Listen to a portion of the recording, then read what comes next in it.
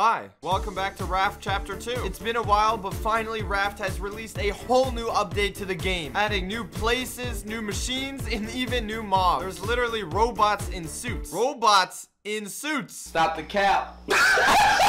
If you're new to my channel or never heard of Raft, it's basically you surviving in the middle of the ocean, putting planks together to build the biggest and best raft, all while a shark is trying to eat your toes. As you guys know, I played it for 24 hours straight, continuing off where I left last time. So if you haven't seen the first Raft 24 hours, I suggest seeing that. But if not, here's a little bit of a recap.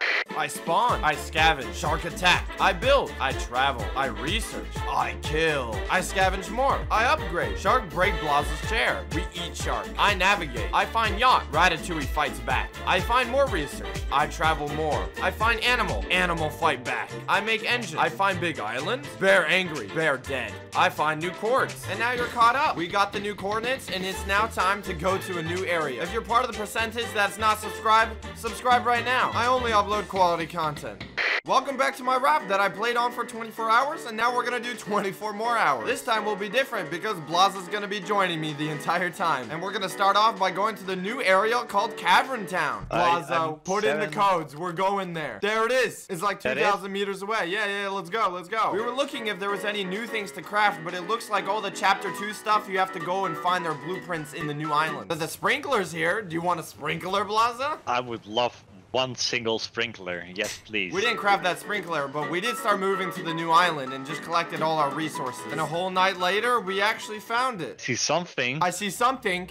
It's massive. Oh my god. Blaza, that's not how a battle works. We're getting so close. We planned a good parking space, got ourselves ready, and it was time to explore this new town. First thing I found was a battery charger part, so that meant there was gonna be other parts laying around. We already found another part, but it was stuck in this well. It was part of some sort of puzzle, but it didn't take us long to figure that out. Weird. What's this? First of all, I found this soup. A soup? Still hot. It's still hot. You just found a random soup. Still hot. Okay. And then I saw this thing, and it says R2. It said R to rotate smoothly, so that meant it was part of a puzzle. At the top of the pipes was this pump, and when you use it, water goes through. And that's when the puzzle clicked. All we had to do was connect all the pipes to line up with each other, so the water could go all the way down. We keep on doing it. Keep on doing it until it raises all the way. Yeah, keep on doing it. It's a zip line. It's the zip line. Zip line part. Zip line part. That's so pretty good. We were excited that we could unlock the zip line here, but that was only one of 3 parts, so that meant we still had a lot more searching to do. It was getting dark though, so we called it quits till the next day. How much soup does the man have? How is it still hot from yesterday? You want my soup? Soup. This is what I think about your soup. Don't fry my soup! I had no idea how Blaza still had the soup, and it was still hot even after a couple days. But we kept on exploring the new area, and honestly, this place was massive. We found a lot of loot, and then we found something even better. We have found the jackpot. Oh my god, where is it? It's right here.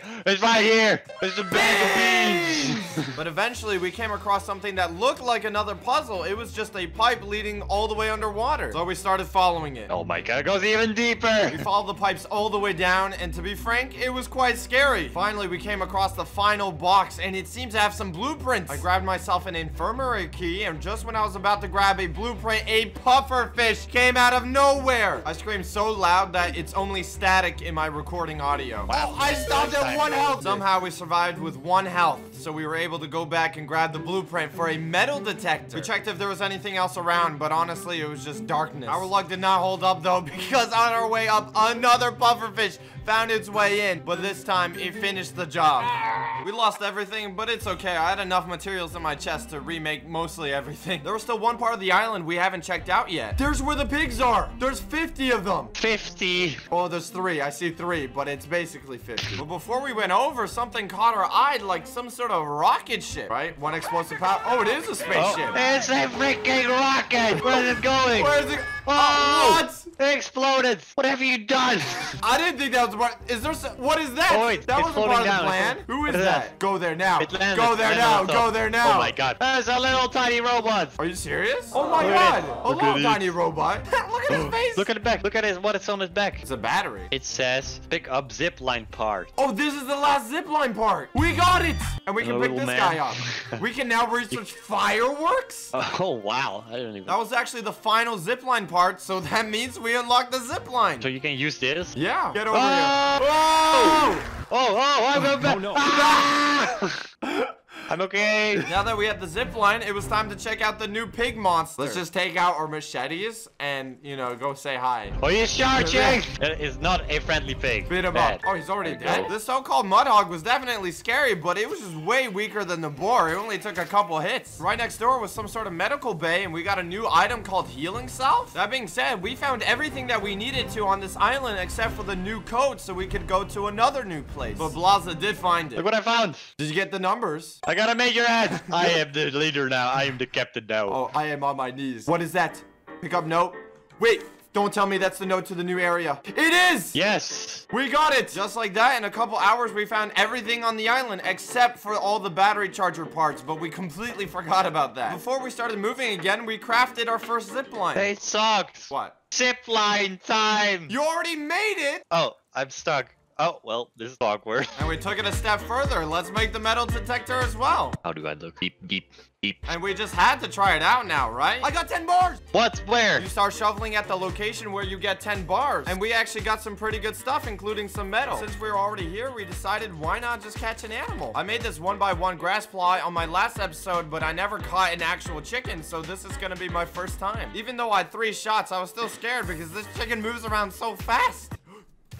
Yes! And we decided to call him Dinner because we thought it was funny. Look how happy he is already. The problem though, it was only 1 grass plot, so it was really annoying constantly watering it. Don't hold him like that. Why are you holding him like that? I'm just asking him if he's okay. It was finally time to start moving away from the island and get more resources. We hit every island because now you can use the metal detector to get even more goods. And we even got a new ore called titanium, which is great because you need it for all the more advanced stuff. Getting all the other resources at this point was really easy. I mean, we had a whole chest just filled with leaves. And that's when we saw it, the new island. This place was insane. It was like a giant dome. I couldn't get over how crazy this thing was. I didn't even know where to park. We went towards this big door, but turns out that's actually how you leave the dome. We did find the entrance right around the corner though, but we didn't go in yet because we had to stock up in food, water, and everything. So yeah, we cooked up a lot of these catfishes, and I can't get over how stupid Blaza looks with it. And we went slowly insane while we waited for everything to cook. Spin me right round, baby, right round. But we were now ready to go explore this new area. Hey. Hey. Hey. Hey, where are you? What? Take a bite. Blaza was still crazy. I noticed that we were in the dome, but actually in an underground area. So I was assuming that there's gonna be some puzzles coming up. Oh my god, it's deep. Ah! Okay, I'm good. What was that? Oh! The giant rat! Die! Ow! Oh my Die! God. This one's definitely bigger. Stop! Why is he not attacking you? There you go. We were just making our way through this dark and gloomy area, getting attacked by rats constantly. There's a rat here! We finally found something interesting that said generator, and it was asking for generator parts, which we had because we were picking them up on our way here. We fixed the generator! What does it do? It's gonna explode? What it did was turn on some lights and show what our next puzzle is, and this one was kind of complicated. It was a giant claw machine, and your objective was to line up the crates so you can make it to the door on the other side. On top of some of the crates, there's a line, and that shows the direction you can move inside the crates. And now we can walk through. See? Whoa! Okay. We had the first 3 crates lined up good. Now we just had to line up the rest of them so we could walk all the way to the green door. Blaza really wanted to do it, so I just left him do the entire thing, and he did it. And now we were able to make our way all the way to the other side, and there was a new entrance waiting for us. And we thought we made it because this next area said surface access, so we thought we made it. But then water came surging down out of it. What are you doing? I don't... Wait, water's coming down? That wasn't part of the plan. Oh, we're filling it up. The door open. The door open. Go, quick, go, go, quick, go, quick. go, go. Run. Ooh, Oh boy, ooh, this is your fault, Dogs. Why would you open that hatch? What are you, crazy? Why would you do that? Man. Oh my god, and now what? Now we're all gonna die. Oh, that stupid door open already. God damn it. No, don't open it. Just leave it. Okay, go. Get the last air. Get the last air. Where do we go? We're dead. Generator storage area? Plan. I don't know, I'm man. just going to storage area. Storage area. Yes, here. There's air. Oh my god, he somehow survived and Blaza still had his hot soup. Oh my god, do you want some soup? How do you have hot soup?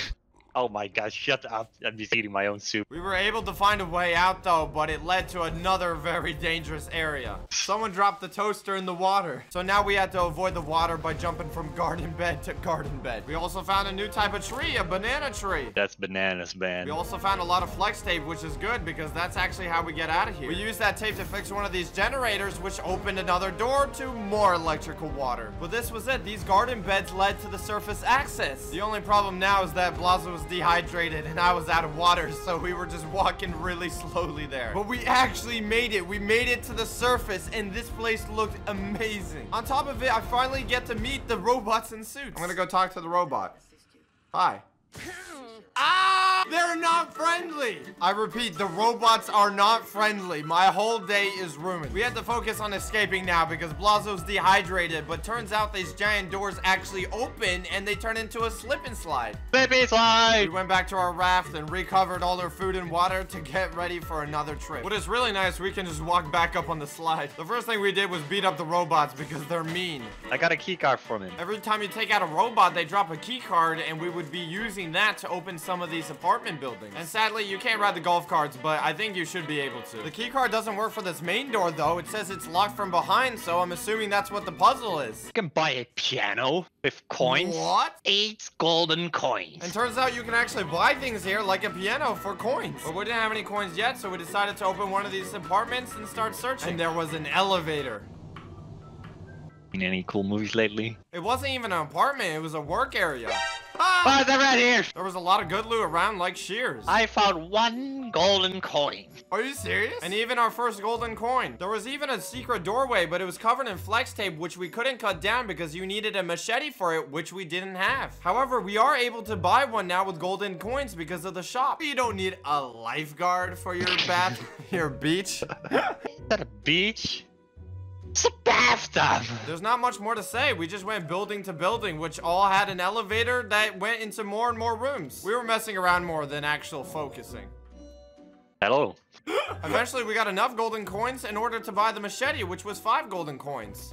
It comes in a Christmas present. And then Blaza logged off with the machete because he had to go to the gym. So that meant I had to get 3 more coins, which wasn't really a problem because there were still many buildings we haven't explored yet. But I got all the coins that I needed and I got the weapon. And now that I had the machete, that meant I could go in some of these secret areas with the tape. I didn't find any new secrets, but there was definitely really good loot like titanium. I was also thinking, how do I get to the main building? And I saw that there was a zip line from one of the apartment buildings all the way to the main tower. When I went to the bottom of that building, there was a sign on it saying, notice the key card reader is out of order. Please use the elevator in the plantation area. And guess where the plantation area is? It's where the electric water is down back underground. So I went back to my raft because I was out of food and water. Did I mention I made a cooking pot where you can actually make like soup recipes and stuff? Instead of following one of the recipes, I just put 4 fishes together in order to make mega fish. It didn't work though, so I was severely disappointed. Nonetheless, I went back onto the island and it was time to go into the plantation. Turns out there was another closed door here. I just had to fix up the voltage switch wherever it was. Turns out it was right around the corner and I used tape to fix it, which I had plenty of. And through that door was another generator that I also had to fix, and that turned off all the electricity in the water. That allowed me to go to an area what had a blueprint for an electric purifier. And more importantly, it allowed me to go to the elevator in the plantation. I took the elevator all the way to the top and it took me to some sort of birthday party. There was presents, cakes, everything, and even a whole bunch of golden coins. When I made it to the top, there was a cracked window with a zip line coming out of it, and guess where that zip line goes? All the way to the main tower. I found this really funny. When I got inside this tower, guess what was inside of it? Another elevator. At the top, there was a lot of stuff and even a blueprint for a large storage. And to my right, there was something called emergency bridge launch, whatever that means. My chat was spamming the code like 500 times, and I really wanted to see what this did. So, something started moving. The whole building was shaking. I was gonna explode.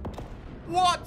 When I checked outside, there was smoke in the distance, and it looks like the whole top half of this building just blew off. I literally just walked on top of the dome to go towards the explosion. There was a building just floating in the middle of the water. Yup, there's definitely gonna be another blueprint in here. I got a lot of good loot, and look at that, a blueprint for a water tank. And there was even the code for the next island, but sadly, that's not out yet. But the adventure was nowhere near over because we had 19 hours left, we had all these new things to make, and Blaza was back. The first thing I did with Blaza was buy a piano because it was an actual piano in Raft. But when we went back to our raft, we noticed that our chicken dinner was dead. No! Dinner! We held a memorial in front of the ship by putting his name tag in one of these storage boxes. So what now? We haven't placed the piano down is because we don't actually have enough space on the raft. All we needed was a lot more planks, which was no problem because this whole place has like 100 trees. And with those planks, we extended our raft and Blaza was already playing the piano. The next Beethoven in his prime. Oh, but turns out this piano is pretty cool. You can play any note you want to. Meanwhile, I did have 2 friends join, but honestly, they didn't do anything except for messing around. The first new thing I built on my raft was this electric purifier because we had enough titanium. And this turns out to be the most helpful thing we've ever made. It's a vacuum cleaner. It's literally a vacuum cleaner that turns salt water into fresh water using a battery. The thing that surprised me the most is actually how fast this was. After a couple seconds, it was already filled and it fills up my water bottle in like 2 seconds. While I was doing that, my friends really wanted to start making a big zipline tower. So they started building a platform really far away. And to make a zipline tower, you need a lot of wood, but that isn't a problem because this whole new island is just full of trees. So project Build a 5G Tower has began. Within a couple moments, they already built this tall tower while I made a sprinkler, which no one seemed to care about. I couldn't use the sprinkler yet because I needed to link it up with water tubes and it needs a constant source of batteries. But who cares about that now when we have built the 5G tower? Whoa! The tower building didn't stop there because my friend Kate started building another tower and a stairway to heaven to it. This made our raft so heavy that we actually had to paddle to each island because we didn't have enough engine power to move our raft. And for more engines, that means I needed to get a lot more metal. The metal detector usually helps as well, but this time I found this weird mast that I guess looks cool. And by the time I got back, we had 2 5G towers connected to each other. I'm not gonna lie, it is pretty fun. Eventually, we made our way back to Caravan Island because it turns out we were missing one of the battery charger parts so we could have the battery charger. The evil bird was already giving us a warm welcome. It's coming from Blaza. No! It's right there. No! No! It's no, targeting you. No!